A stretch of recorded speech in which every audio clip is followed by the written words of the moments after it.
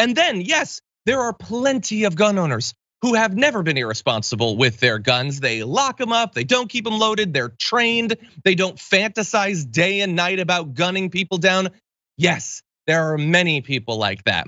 My father owned guns. I've been shooting many, many times. I don't want to kill anyone, and the times that I've used guns, I've been very responsible with them. I don't rule out the possibility of owning guns in the future, but I also don't think that I should be able to own literally whatever the wildest weapon I can dream up. If I choose to, I will own that which is legal then, understanding that these things can, should be, and have been regulated throughout American history.